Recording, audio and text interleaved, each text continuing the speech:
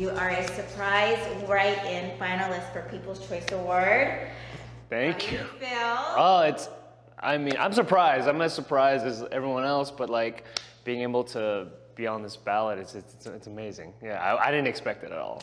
The fact that the fans made it happen is what's so special about this, you know, and hearing about it, it's the fact that they rallied together and I mean, got me on the ballot. It's insane. And not only that, the show Shadowhunters is a finalist for Yes. Worthy Show. Yeah. 18. What does that mean to you?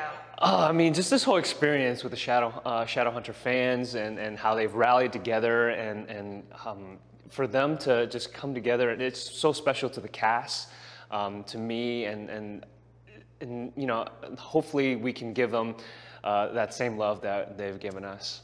Not only are you nominated, but you don't know this, your co-star, Catherine. Yeah. Is also a Oh my gosh, they really did it. They really did it. It's amazing. I mean, you see it through Twitter, and they're like, you know, they talk about the, you know, these awards and People's Choice Awards, and the fact that Kat is also nominated, and the show is nominated, and I'm nominated. This is really special. This is awesome. All right. A little celebration at 7 in the morning. Here we go. I did not expect that.